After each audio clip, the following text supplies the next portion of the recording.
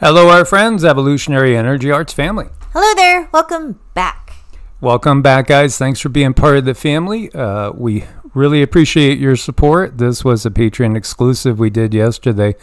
It did involve some channeling information.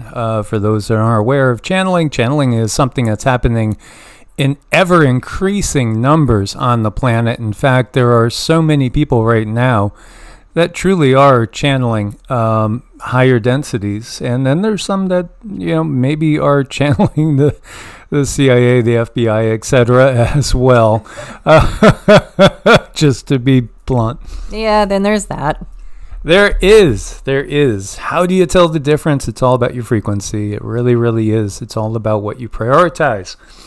And this one was, I thought, very interesting, and it was fun. It was talking about King David and King Solomon. They are absolutely not who you are told if you are following the mainstream narrative.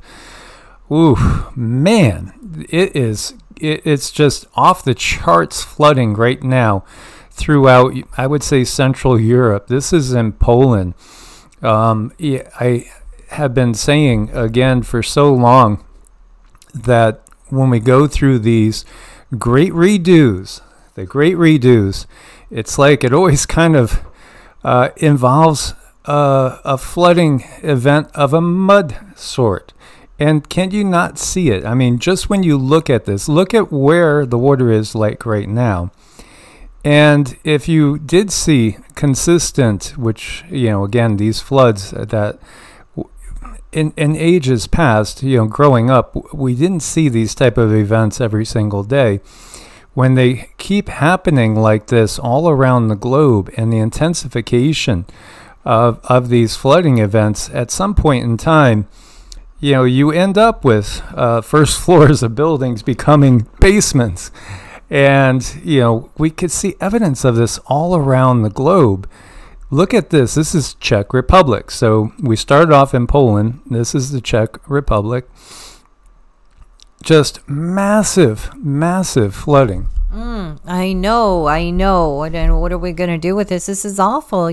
There's like street lamps that should be 7 feet over your head that are going to be lighting up people's knees pretty soon. It's really bad. We really should send positive energy to those for a good outcome, because I never forget that this is affecting people's livelihoods on a very, very, very grand scale. I mean, there's pets, there's children, there's displacement, there's tired moms, tired dads, and everyone's being affected. Their lives are being turned upside down, and they are also sending out a ripple of energy that is, distressing. So those who are channels and who are very strong empaths, I wouldn't be surprised if you're not feeling some of that. And if you do, be sure to transmute it. Be sure to turn it into something positive and productive. Absolutely. This is Storm Boris, and it's absolutely wreaking havoc across Central Europe. Major flooding, widespread in the region. Multiple countries are involved in this. If we are witnessing the prophecy of Alois Ermeiler coming to pass, he was again saying that when the war really starts and Russia goes, they run right through Ukraine very quickly. Again, many people understand that the war in Ukraine has served a purpose, and it is all. I mean, Ukraine didn't even exist when you go back to the 1970s as an independent country. But then if you go back to the 1930s, Israel didn't exist either. This is all part of a much bigger picture going on. This, according to Alois Ermeiler, this particular area that's getting flooded right now, if this is the year that he did see that global World War III starting, this area will be swamped not by water but by troops in perhaps just of a month or two. We'll have to see, and we'll have to use our intent to, again, understand everything that's underway and counteract that by awakening as many people as possible and using our intentions to push back against the plans of the dark matrix.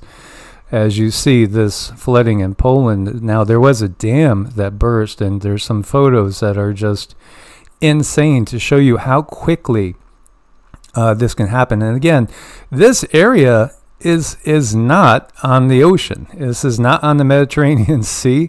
This is not up in the Baltic. We're talking relatively mountainous area. No, well, yeah, there could be lakes and streams, obviously. That is, again, something to be very, very aware of, as well as, where are the dams in your area in this time, because this happened very fast. More from Poland. This is an area where a bridge was swept away. As you can see, the streets are absolutely rivers, and all the mud flood evidence I've looked at, if we just solidify this into mud and then it becomes ground, that's exactly what we've looked at in the past. This is Vienna, Austria.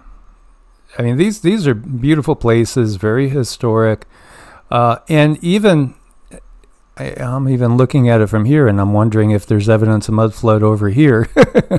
Again, this has happened cyclically, and I think it happens way more often than people think. Way more often. Here you go. This is Stanislavski, Poland. This is where you have that dam that burst. Look at this flooding. Again, send your prayers out, because when you see this type of flooding, I really, I have to wonder how many people are affected by this, and how will we know? It'll take a while to understand the damage. How about these houses? Are they going to even be habitable after this type of flooding with that water damage? Look at this one right here. This is 1 hour apart. Look at that. You're seeing the top. That's 1 hour. Get to the roof fast and try to get on top of a tree. It's just incredible. And this is 2 hours. That's terrifying, when you think about it. This is not a low-lying area. This is not an area even on again, the shore of an ocean or a sea. But when you have a dam like this that's being breached like that, look at this. Do you realize how much water that is? That's truly, truly, truly terrifying. If people don't have time to get out, and I don't think of just the people. I always think of the pets. I think of the animals. I think of the cows, the deer, the horses, livestock, people's livelihoods just washed away. And I do not think in any way that this is something that the earth is doing. No, I think she's being manipulated in a way. I think there's things going on, and they use the technology to create a bigger problem, and if we were all aware of that technology, we would know where to point our focus and who to ask the questions to. This is not the earth doing what the earth does. And this is all the way down in Italy, so this is affecting northern Italy and Switzerland as well. Again, gorgeous, beautiful, historic areas. Over 900 people dead or missing in floods. This is in Myanmar. This was Typhoon Yagi. So you have 250,000 people displaced, have lost their homes. Entire regions submerged under floodwaters. We're heading into an even more intense period. And you have Europe hit by abrupt weather shift as the heat dome collapsed, brings in early snowfall, torrential rainfall, and a cold blast, and has caught people very much surprised and stunned as they went from perhaps, very unusually hot temps to just the opposite. And you have a Canadian woman that died in a sudden snowstorm while climbing a mountains. It's just incredible, what we're seeing happening. It's history repeating itself. This is over in Russia. Ivanovo Oblast over in Russia. Look at this house. So obviously, we see this time and time again. And, there's been, those that know their history, the layers to Paris, for instance, are very deep. And there's so many submerged subterranean cities beneath us where people were probably going through exactly what we're going through in this day, thinking if they were biblically minded, we're living in the end times. And then they were hit with these cataclysms that literally buried everything that they were used to seeing and viewing. And then, those that did survive the great redo started over, and civilization starts its climb again, only to experience another, mud flood event. And it's not just a mud flood because, again, there's always the wars that go on. There's always the plagues that go on. It is very, very biblical. And we touch on exactly how things are not at all what they seem to be. It takes a little digging. It takes a lot of discernment to recognize that this is bigger than a 12,000 year cycle. It happens much, much more often than that. The thing that we can take heart in is that we are leaving a Kali Yuga. But be careful about what you're eating. As you see, partially produced with genetic engineering. Well, I wouldn't eat anything. Well, obviously, when you're looking at this, what's your first ingredient? Sugar. No thanks. And then you got different dyes, and you got all different additives. They got sugar, then they got cornstarch, and then they got corn syrup, then they got dextrin. I mean, how many different versions of sugar can you possibly fit into something? This causes inflammation in your body. It weakens your immune system. And, most likely you won't make it through these times if this is the type of stuff that you are taking in on a regular basis, because it's just going to wreak havoc with your immune system. No, I mean, this is really, really bad. If you are struggling with any kind of inflammation, excuse me, this is really going to make that a lot worse. I mean, it's going to cause pain too. So if you're someone who has like joints, like aches and pains, or if anything is going on, if you have back pain, anything, and you're eating this, just take note of what goes on, some hours afterwards, or it could be immediately after. It might even be the next day. But so much of people's severe pain is linked to the stuff that we were showing on the other screen. Yeah, absolutely. And then we talk about, the events that bury civilizations under. And I remember when I was a kid, we just thought they were giant heads on Easter Island. We didn't realize that the heads had bodies. And it's just the fact that all this dirt has accumulated over time. Again, a volcanic island group will experience more rapid growth, but there's been a lot of these type of events throughout time. In fact, we see it all the time. Easter Islanders procreated with Native Americans centuries before the arrival of Europeans. And of course, Polynesians are the ones that supposedly originally inhabited this area. Just so, in case you're not really familiar with geography, and maybe I assume too much because I'm the type of person that looks at things like maps and almanacs just all the time for just fun. Easter Island's here. Now, if we really think about the history and what they give us, can you imagine people in little dugout boats going way out into the Pacific Ocean to settle here? Or the fact that Polynesians, again, from areas like Tonga and through here, Papua New Guinea, going massive distances in these tiny little boats out in the middle of the biggest ocean? Yeah, I don't really think so. Again, what we get is that when we look to Atlantis, it was a global civilization. Same thing with Lemuria, Mu, and also Tartaria. These were global, and the reality is when you look to especially look to the clarity that's given in the Hindu stories, where they just talk about the different gods going by in their flying machines and classifying the different Vimanas by type. Vimana, again, some sort of flying vehicle.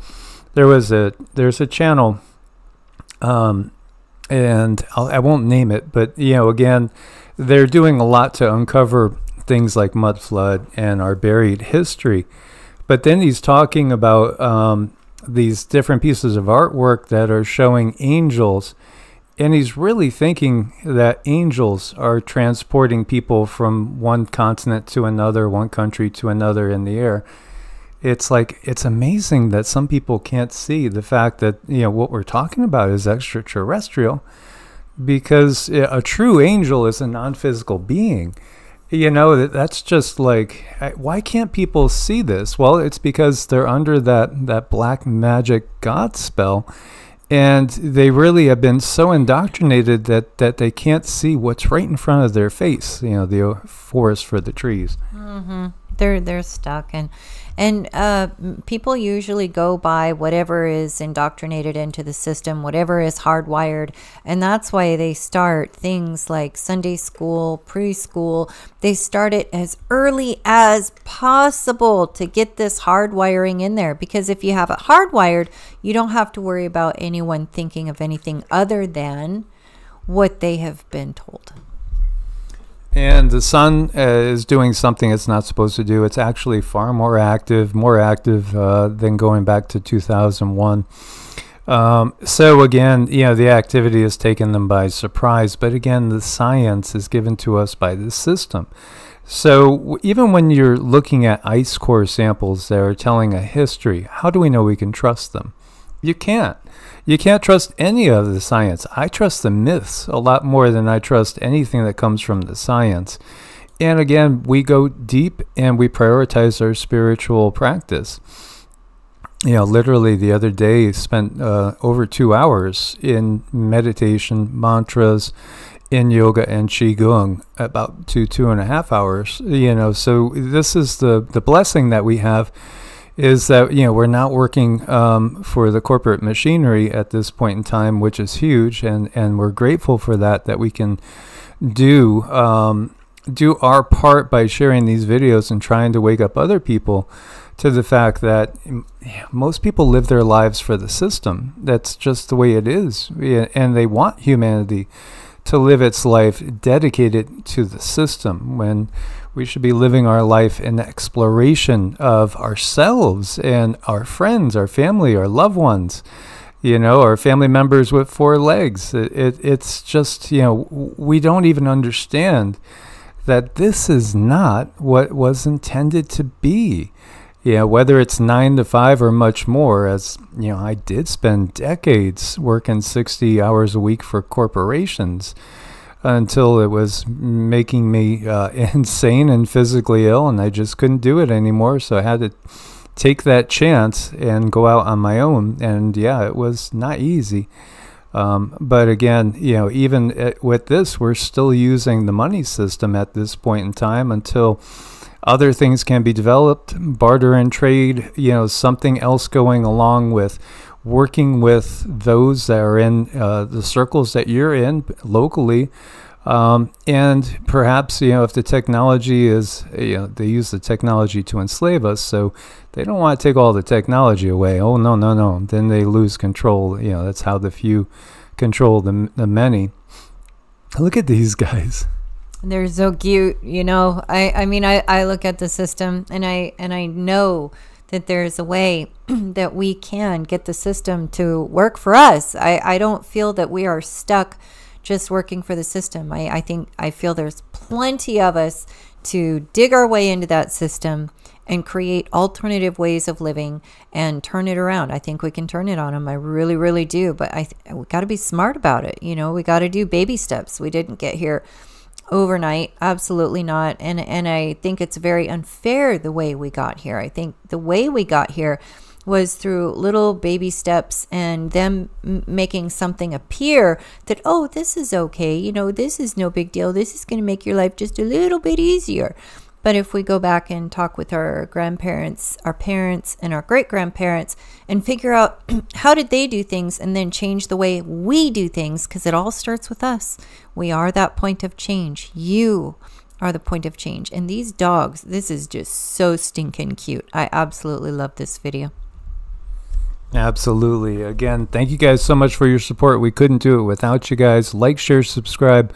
Make sure you do share these videos, whether it's us or other channels that are trying to fight for the freedom of humanity. do your best to share and to awaken others. Source bless and namaste. Namaste.